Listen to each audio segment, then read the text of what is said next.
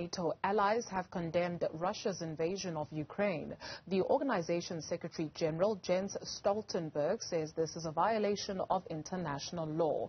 Ukraine enters a second day under the Russian invasion with over 130 people killed so far. We're joined now to discuss NATO's role by a senior lecturer within the Department of Public Law at the University of Johannesburg, Dr. Mispa Roux. Thank you very much for availing yourself this afternoon. I think perhaps let's start just by asking, in terms of your family, we do understand that you've got family in Ukraine. What do you know about, their safety, their condition at this moment? Not direct family, if I can just clarify that, but very close friends. At the moment, they are trying to flee to Poland. Poland is a NATO state, so I think at the moment that's the majority of people are trying to, Ukrainian people are trying to get to Poland as fast as possible. So there's already displacement, already forced movement, and possibly refugees if it continues in this vein. This is something that Amnesty International is also taking a look at and trying to sound the alarm in terms of the number of refugees that will come out of this situation. Maybe just staying with what it is that your close friends are telling you as they try to get to Poland, just how easy or difficult is that mission? Quite difficult, because now also what has happened in the past couple of days, there's a major transport areas, for example, bridges, etc., that has been destroyed to try and cripple whichever side of the armed conflict there is, the different belligerents, and then also if airplanes, etc., travel over the Ukraine, it's too risky. So it's in cars, on foot. It's quite hectic. So there's huge panic. People also who cannot leave are taking refuge in their underground train systems. We are getting reports that the Russians are moving into Kiev. Where exactly are your people based, at least?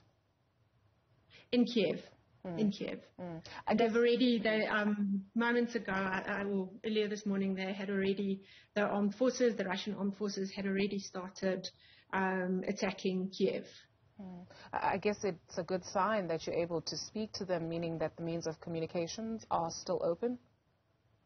Yes, absolutely. Absolutely. We invited you on the program to tell us about the role of NATO. Jens Stoltenberg saying they will not send troops to Ukraine for now, at least, but that situation could change in the coming days or the coming weeks. Your assessment of their role in the entire conflict? It's crucial. It really is crucial, because the Ukraine has a number of NATO member states that's neighboring to them who may be of assistance. I mentioned Poland already, but also Hungary, Romania, Slovakia. Then there's also states that's not direct neighbors of them that could also play a role, Bulgaria, the former Czech Republic. So these are all states that are member states of NATO. And in terms of the NATO treaty, Article 5, an attack against one of the member states of NATO is an attack against all. So it is crucial. The reason why it is so crucial, NATO's role, is because Russia is a permanent member of the Security Council. This is something that the only way that other states will be able to intervene militarily is by way of a binding resolution, a binding decision by the Security Council, which Russia would never allow. So this NATO is the hope, basically, because also a key member of NATO, the United States of America.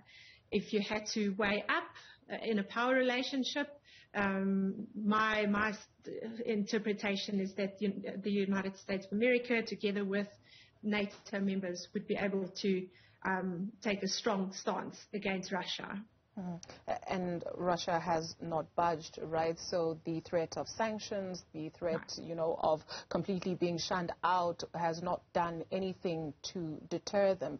From, your observation, a number of people coming out from sectors of society to say perhaps they're trying to create a new world order and just show their power against the West. I hear that exactly. It's not. I mean, Russia is the biggest country in the world. It's not about gaining territory.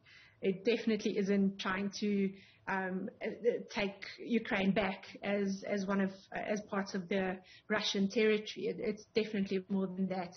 The speech that President Vladimir Putin gave when he revealed basically that Russia will be invading Ukraine, one of the things, or a number of examples used to defend and to justify the invasion was a number of attacks by NATO member states throughout the years that, as he described it, went together with unaccountability. So not being held accountable for those attacks. So there are a number of issues that was raised, and I read an interesting comment. It's just as well A murders B, and then he's using that as permission to murder E. So it's strange kind of justification that he is using. He is trying to justify it in terms of public international law, though. And in spite of, ordinary Russians taking to the streets, they too have been met with force and getting arrested. I'd like to perhaps go back to just the situation faced by your friends in Ukraine, Kiev to be specific. You described the situation as very tense and filled with fear. I wonder, do they have provisions? Are they able to, move around in Kiev, even though it's not advisable? Do they have enough? You're talking of people going to their basements just to try and keep safe. That's exactly the issue. A number of suburbs surrounding Kiev has already been evacuated. There's, I saw video footage also of apartment blocks that has been destroyed. So there's already a displacement starting to carry on, and there's so there's also been launches by the armed forces there. So it's it's a desperate situation, and although people are trying not to panic, it's very difficult not to. So it's they were also told in the recent days to keep their passports with them and to try and get as much food and provisions as they are able to. Sending our thoughts to those many that have been impacted by this. Thank you very much for sharing those details with us. Dr. Mispa Roux is Senior Lecturer within the Department of Public Law at the University of Johannesburg.